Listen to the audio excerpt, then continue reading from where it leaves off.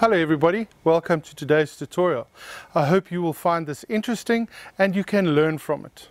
As always, if you'd like to support me in creating these few free tutorials, please follow the link down below and support me in any way you can. Thank you very much. Hi there, today we're going to do a simple image development in Canon's Digital Photo Professional 4, also known as DPP 4. What we're going to do is we've opened up in the edit image window. I have all my tool palettes set ready. The first one is for digital lens optimizer. I click on there. Basically what this is where you take the factory technical settings of the lens itself and apply it to your photo, that we can make sure that we're 100% accurate with the information available.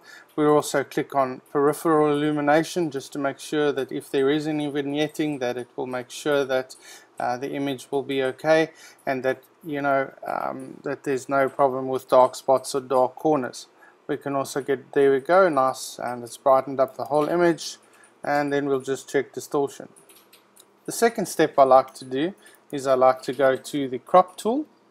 Basically this image was shot with a slightly shorter lens than I would have liked, so I've actually left room to crop the image afterwards.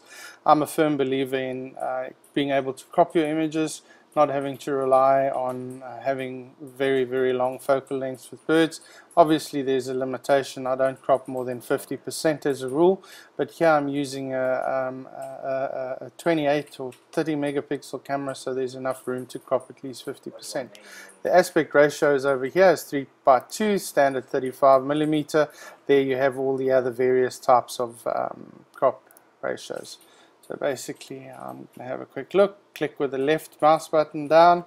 I'm going to drag open my composition over here.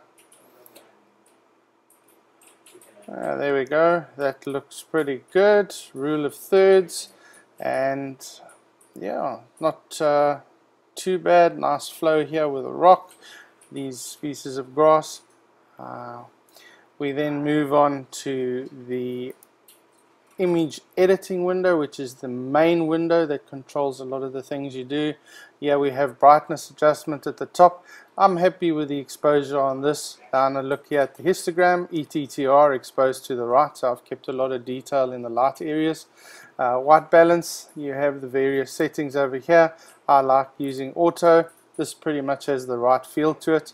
Auto light optimizer, this one is on in the camera. Basically what you're doing is you're optimizing the highlights and the shadows, and I like to use it on full strength to make 100% sure that I'm getting the maximum out of the file. Picture style here is auto. That's normally what the camera is set on, that on neutral. So let's go and click on neutral as if we're starting with a completely blank raw file here. We move down. There we go. Looks pretty dull and dark now. So let's have a look what auto will look like again. There we go, color saturation. So it's automatically moved these sliders for us and shown us what's happening. Sharpness, I like to keep sharpness at 6 when I work with Digital Photo Professional. It gives me a good average sharpening for web. When I print, I use unsharp mask.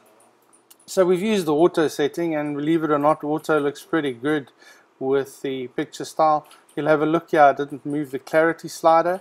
That only works with some of the very latest cameras. March 2020, Canon released the Canon 1DX Mark III. So this is designed for the 1DX Mark III. Hopefully with future editions of DPP, they will make it retrofit to other models of cameras.